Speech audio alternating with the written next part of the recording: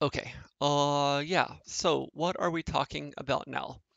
So the first week was basically about code as code. So, like we were looking at version control, so managing text files. Now this week we go to more about software.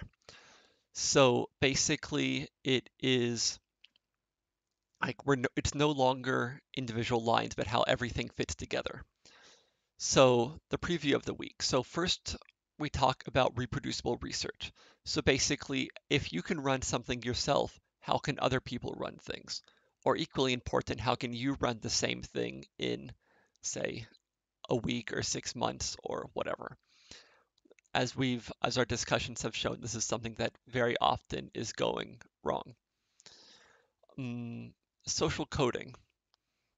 So this is not about how we share, but why to share, and things like licenses and why, like what are the barriers to sharing and how to get around those barriers. Um, then we have Jupyter, which is a convenient way to do interactive coding and testing and things like that. So in the past, some people have said this lesson is slightly out of place, but um, at least some people have always found it to be convenient. Although who knows, maybe now we're getting to the point that everyone already knows about Jupyter, so we could see if it's still is good here. Anyway, we'll see. It's a good Well, lesson. we're presenting it in the context of reproducibility, actually. So Actually, you're right. I Yeah. know more and more people actually use Jupyter, but I think we have a good focus in that lesson on how to use Jupyter for open science, how Yeah. to use reproducibility.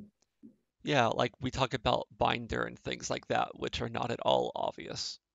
Okay, yeah. Mm. So anyway, and then we go to documentation. So basically when we're going beyond README file and code comments. So how might you sort of approach the whole idea of documenting your things in a more structured manner? Then software testing puts a lot of these different things together. So once you have things that are reproducible and then you can, um, and it's in version control, how can you make sure that every change you do keeps your code working? And here it uses GitHub Actions and other CI systems, continuous integration.